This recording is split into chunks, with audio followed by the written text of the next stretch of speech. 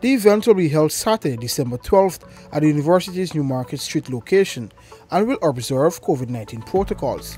Bissessar, a 20-year-old student, has been painting since the age of 10, and he gave more details on what sparked the need for the exhibition. It started as a very, very small idea, and it's grown exponentially. We've gotten interest from the Minister of Culture, Youth and Sports, and a lot of big organizations in Guyana.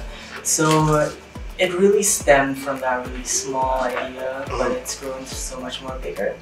The entire idea stemmed from creating a platform for local artists to really showcase their talent in Guyana and ultimately develop the Guyana art sector to create a community more appreciative of art.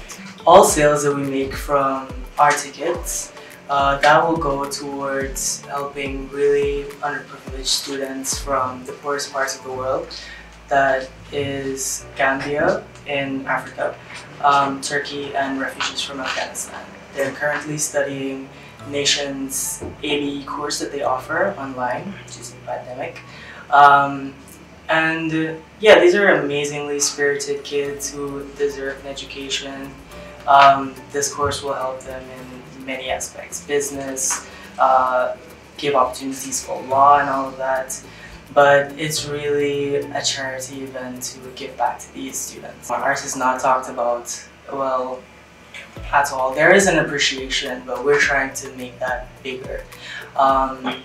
That's what we want for society from this event. We want this event, and we want to do more like this event, to really promote Guyanese talent. We want to develop our culture sector, and we have a major focus on sports. We have a major focus on religious activities. Why not art? Over 20 local exhibitors are expected to be on show, and tickets cost $1,000 and can be purchased from the School of the Nations or at the gate. Other sponsors include Answer McCall and Bank Zayech. For the newsroom, Akim Green.